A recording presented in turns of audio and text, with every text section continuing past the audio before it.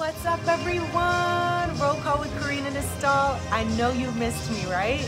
We're in a new year, 2024. I'm on episode 40. Thank you so much for all your support. And my 40th guest is this lady here who's been very impressive to me. She is a artist producer. Okay. Named Kimora, and she's incredible. I love her style and I love her energy. So thanks for being here. Of course, Karina. I'm so glad that you invited me. It's Girl. Such a great time. Yes, yes. Well, one of the reasons I invited you is because you just had a release. I did.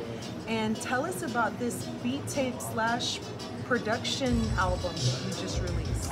Perfect. I'm so glad you asked. So, everybody, I released the hottest beat tape of 2024. It's called Femme Volume 1. It is a collection of R&B beats. It's a total of 7 tracks. The first one, I'll give you a little sneak peek, is called In My Truck. And the last one is called Wet. So, you really want to see what's going on, I suggest you go listen to it on whatever streaming platform you got. So if it's Spotify, Apple, YouTube Music, Deezer, your mama record player, it'll be available, okay? Yes, and I've been listening to it on YouTube. Period. Yes, YouTube, that's what I use. Yes, I love YouTube. Yeah, me too. Look, okay. I love that. YouTube got everything. Everything. Okay. Everything. Everybody's like, Spotify. No. I'm like, no. No. So Kimora, like, I love what you do. When I saw you, you were on stage. You were singing. I was. And then you said you were a producer, and I was like, huh. And I said, you know, she's like, do you want to hear my tracks? And we actually scheduled some time. It was a group of us. Yes. Shout out to Iris, Sidari, and Purple Pitch. We had so much fun listening to your tracks that day, and you are a very diverse producer. Like, I heard everything. I heard Afro-beat, I heard R&B, I heard like tracks like 3-6 Mafia. I love 3-6. Okay, I want to hear more about this. Like, who inspires you? Who inspires me? Okay, I'm gonna be honest. From a producer standpoint, I would say Pharrell. He always got something that's jamming. It's always something that's bouncing. Timberland, for the same reason, is always jamming. The drums are good. It's always bouncing, and it's very different. Now, when it comes to the hip hop, I definitely have to say 3-6 Mafia, because they was on their game. Hey, Money, you hear that? Look, okay, and specifically, I would say DJ Paul. Everybody be like, you don't like Juicy J? And I was like, I do like Juicy J, but like, when I was watching the interviews and I was really analyzing who was doing what, DJ Paul started talking about how he would do the drums and things, and that's what really drew me in to 3-6 Mafia's music. I mean, everything else about their music is fire. I mean, the lyrics, I ain't gonna lie, the lyrics are a little bit morbid. They a little, you know, on the other side. Yeah. Well, but that's Mafia, right? Okay, 3-6, like literally, they said 666 Mafia. Right. That's what you expect. But the music is jamming. It is. And yeah, I just kind of took a lot of elements that I like from those producers specifically and incorporated it into my own music. So I guess you could say that's my main points of inspiration. Yes, I love that. And because you're a female producer, I had to ask, what are some of the challenges that you have faced in your career? Oh, Karina, if only you knew. I do. I would say one of the biggest challenges I feel like I have faced is respect from the men. I mean, I know okay, look, like, I know I'm fine, and that's cool. You fine. Period. Thank you. You too. We both fine. Thank you. But when I go out to these events, when I go out to the club, when I go out to these showcases, I'm on business. And I feel like a lot of people that approach me, if I'm not approaching them, when they approach me, they always trying to flirt. They always be trying to get my number. I don't give my number out for that reason. Or, you know, they be trying to waste my time. And honestly, baby, time is money, like Mr. Krabs said. Okay. And I'm about that paper, so if you ain't got that, don't be trying to step to me like that. Yeah. But I would say that's the biggest challenge. And even outside of, like, guys approaching me on, the, like, the flirtation. Professional level. Yes. On the professional level. Yeah, thank you. Yes. Yes. I prefer you to be professional. But the one thing I would say is just even, like, people doubted my skill set and knowledge as well. Because I run into other producers who are guys who, you know, they come in for a session. I'm like, all right, cool, let me get to know you, your style and everything. And, you know, they start talking a little trash. And I'm not a person that's gonna make a whole lot of waves on our first meet, but I'm gonna definitely take note. And I'm a move around you the next time I see you or the next time we in the same vicinity, because I'm like, you don't respect me and I don't deal with nobody that's not showing me the respect that I deserve. Right, yes. And we dug real deep on that because she is such a sweetheart. She's so approachable, you know, like for real. I just think you're awesome, you know? and she's such a sweetheart, you know, like I really, really appreciate her. And that's one of the best takeaways of our Women in Music group that I'm now in, is that, you know, we meet such great artists and a lot of females, and you know, you want to empower each other, you want to get something out of it, and you know, Kimora is something that I've gotten out of it, and a few other ladies, but you know, I truly appreciate that about you, you know, like you are approachable, you are kind. So tell us what your process is as far as like, I know it could go two ways, okay, how do you find people to work with? Oh. Or they gotta find you. Oh, no. I'm a very strategic and specific person. I have a vision, I know what I want to do, and I know what I'm looking for. So a lot of times when I will find artists to work with, from the beginning I'll say that, I'll say this. I will go out to shows, showcases, and I will sit there and I will watch everybody. And I will see, what kind of songs are they performing? How are you performing? How do you interact with the crowd? What kind of beats are you choosing? What kind of, you know, things are you talking about in your music? Right. What does your social media look like? How are you engaging with your audience, with your fans on your social media platforms? I'm looking at all of this as I watch you perform, because I'm gonna figure out who you are. I'm already looked at everything. I already know who's up there. Yes. So if I like you and I feel like you got something good going on, I'm going to approach you. And I'm going to invite you for a consultation to come into my studio so that we can get to know each other. Now, I would say it has now began to shift because I've been, you know, gaining so much traction. Yes. It's become more people that I have worked with are recommending me to other people, which I'm very grateful for. Yes. And, you know, usually I check them out, and I would say all of the recommendations that I've gotten from my artists, or even my artists, whatever, from my artists and from other friends. They're your artists. They my artists. And from my other friends, they have been great talents. So I'm just like, okay, I'm so glad that y'all are really putting me in contact with these people who show promise, who are very serious about what they're doing, who are willing to put the work in to get where they want to go, especially in music, because you know it's a tough market out here. Yeah. So I'm looking for, you know, who has that drive, Exactly. who has the vision, who has the plan, who's willing to put the work in. Like, never mind your bumps, because you know life gonna happen, and sometimes you got to take care of some things. But when you fall down, are you willing to get back up? Yes. Because if you ain't getting back up, baby, we ain't got no business. Right. You gotta be a go-getter for sure. Especially in this industry, it's not for the faint of heart. It's really not. So yeah, we're in a profession that, you know, can be extremely difficult and competitive, as a lot of you know. And you know, I love that you have, you know, so much to you. You know, you definitely do. Like we were talking about, just peeling the layers. Like there's so many layers there, and you know, you got a lot to give. So yeah, I was listening to her tracks. They're incredible. The new album is incredible.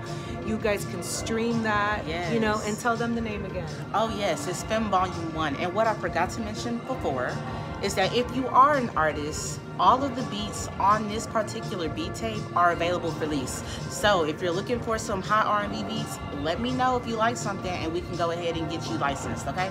Yes, definitely.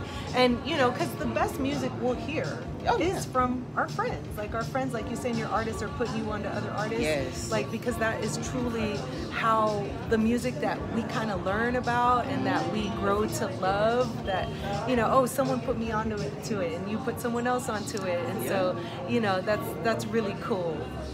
Okay, Kimora, so I've been saving this question because I know you told me you'd have a long answer for it. Oh, yeah. But I think inquiring minds will want to know, what inspired you to become a producer?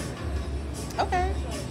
I'm gonna let y'all know it is a long answer. So if you ain't got your snacks, pause it real quick and get you a little snack and come back when you're ready. No, do it. Okay, for sure. So I played the trombone in high school. I'm not gonna tell you which one because that's a security question. See you scammers. And That's so silly. I am. And I was the section leader for the low brass section. So I was in charge of the trombones, the euphoniums and baritones, and the tubas.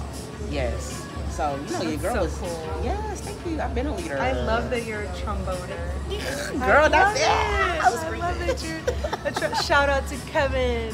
Okay, period, Kevin. But at the football games, they had these things called section call-outs. And so usually it would be the trombone sections that would call out other trombone sections from different schools at the football games, like I said. Yeah. And, you know, we had a couple of songs in there that were ready that we could play, but I think big, right? So I'm just like, I need us to play something that's going to be jamming enough to get our band dancing, our dancers dancing, the cheerleaders dancing, everybody on our side, all the fans dancing, and the people on the other side dancing too. Okay. Because I'm like, you ain't gonna punk me out. I'm gonna always win. Challenge. I'm very competitive. Very competitive. I don't lose. Yeah. I do not lose. Okay. So I said, all right. So I started learning some songs that were really popular, or, you know, classic songs that would really get everybody moving. And I learned all the different parts to the songs and just memorized them and taught them to my section by ear. A lot of them couldn't play by ear. They hadn't developed that skill yet. So I was like, this is the perfect time for you to learn. Because y'all gonna play these songs and y'all gonna sound good playing them. Okay. Because if you don't, we ain't playing it. Or you not playing it. Right. Exactly. So, you know, while I was teaching them, they had got the hang of learning songs by ear and things like that. But my band director was a hater. So he was like, y'all can't play them songs if they're not written out in sheet music. And I was just like, you really trying to play in my face. But okay, since you want to play like that, we're going to get it done. Yeah. So I took it upon myself to find some sheet music writing software. And everything that I had taught them, I put on the sheet music. So they'd have different parts to read. Nice. Yes. And Look at you. You write sheet music, girl. Girl, I did. I love it. That's a skill. That's a money-making skill. It is a money-making skill. It's very time-consuming. Very time-consuming. Yes. But I was dedicated to the cause because you're not going to play me like that. Uh-oh. And I wanted something, I was going to get it. Uh-oh. I'm going to have my way. Okay? Okay. Just like that. Okay. So, you know, once I Sounds like Bring It On. Yeah, and I brought it. You ain't brought nothing compared to me. Let me stop. Oh my God. You're so cute. I'm seeing a different side. I love this because this I love it. That's why You're I feisty. I be chilling. Okay, though. so tell us about your background. Wait a second. Oh yeah, I'm sorry. You're right. We're not even. You ain't even get to the meat. I know. I'm sorry. Let's get to the meat. It's okay. I'm gonna fast forward. So I gave him the music. I said, "What else you need?" He said, "I don't need nothing now." I said, "Sure you don't." I said, "We playing these at the game." We played them at the game, and exactly what I wanted happened. Yeah. Everybody from every side, everywhere in the stadium was dancing because we was doing our thing. Nice. And it wasn't just a trombone line. I said, since y'all want to play with me, y'all think y'all better, I'm going to go ahead and get my whole section behind me. And we all played. Nice. Yes. Okay. And it was a success. Now, fast forward to college. That's why I said, I mean, this is a long answer. Oh, no. Go ahead. Yeah. But fast forward to college, I was going to art parties. I like to dance. Of course. They were playing a lot of beat king. They were playing a lot of twerk songs. So, you know, me and my friends, we was doing our thing. Right? And it got to back that thing up. Girl, yeah, I was backing it up, dropping it down, throwing it in a circle, all of that. I didn't care, I was doing it. We had a good time.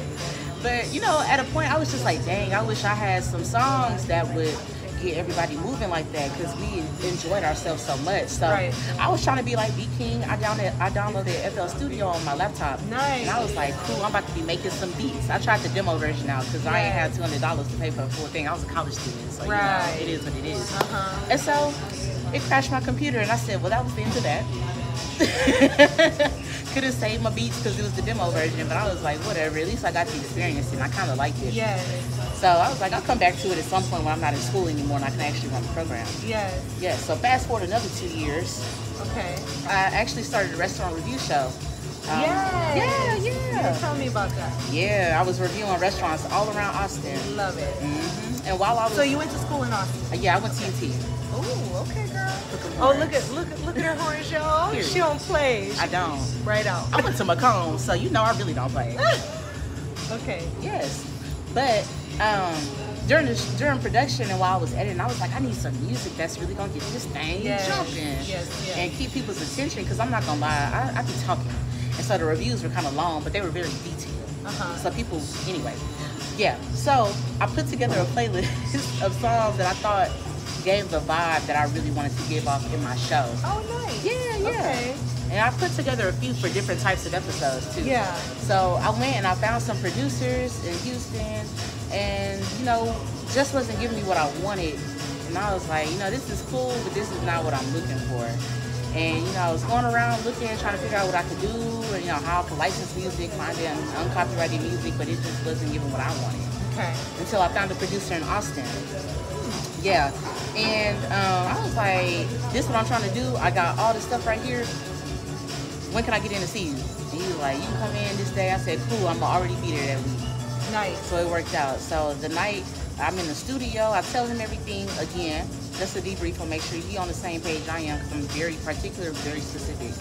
And he was like, okay, cool. So we started making a track, and I was like, okay, that sounds good. I was like, he was doing the bass line. I was like, let me try it. Let me do the bass line for you. I have an idea. Okay. Yeah, so, you know, I hopped on the keys. I don't play piano, but I was like, I'm getting this idea off. So I said, let me tap around on here. And I boom, boom, boom, boom, boom, that bass line in there. And it sounded good. I said, check that. That sounds good. I'm like, this thing is jumping here. And, you know, we created a track that was really nice. Didn't use the track, but, you know, I still have it. And so I said, this is really fun. I would really like to do this every day. Like, I enjoy it. Yes. And I just turned to him and I said, what DAW you use? Because I had tried other ones and I was just like, it's not working. Yeah. He was like, I use Logic. And I was like, cool. Nice. I'm like, I like Logic. I use Logic too. See, it's easy to use. Yes. I like it. It's good interface in my opinion. Yeah. And so I was like, bet, I'm going to get that.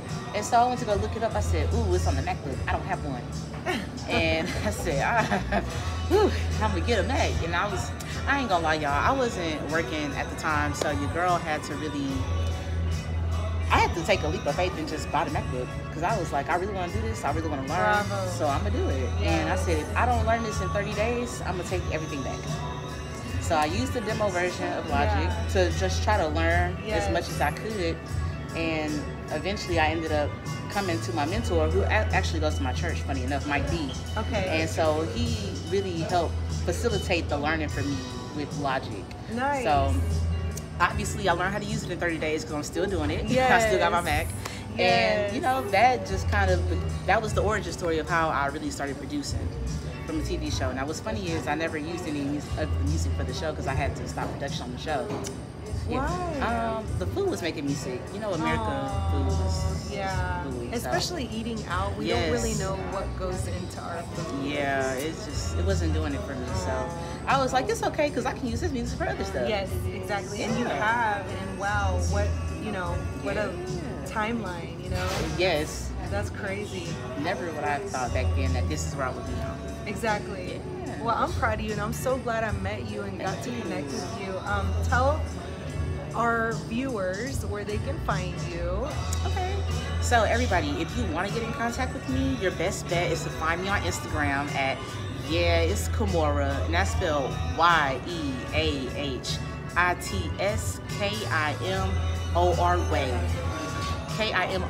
Sorry, y'all. You know I'm from Texas and we talk how we talk, so I have to make sure y'all understood what I said. I will link it to the end of the show. Don't worry, so you guys can follow her. I love that. And thank you for being here. Thank you for having me. Do you have any shout outs? Yes. So I would definitely like to shout out Karina. Of course, Karina in the stall. She's been a great help to me, great friend in this experience as well. So I really appreciate you. I appreciate you. Thank you. Definitely have to shout out Mike B, my mentor, my church member. I really appreciate you. Thank you so much for taking me in and allowing me to use your studio and just teaching me everything I know about how to work the studio, recording, mixing, production, and everything. I really appreciate you, and don't think I am taking anything for granted because I am not.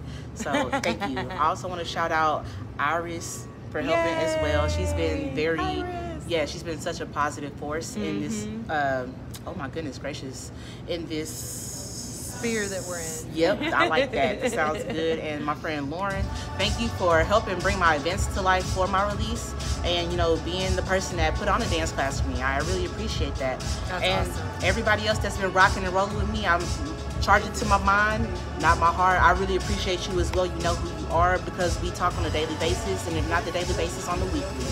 Okay, so everybody that's really been supporting me, I appreciate you so much. You have no idea. I came in here with no expectations. So to see that people really believe in me and what I bring to the table really warms my heart. It makes me feel good about what I do and just kind of drives me to keep going. So thank you, everybody. And everybody that's watching too, shout out to you. Yeah, shout out. Follow Kimora. Yeah, it's Kimora. Yeah, it's Kimora. And we will see you guys on the next episode. Woo.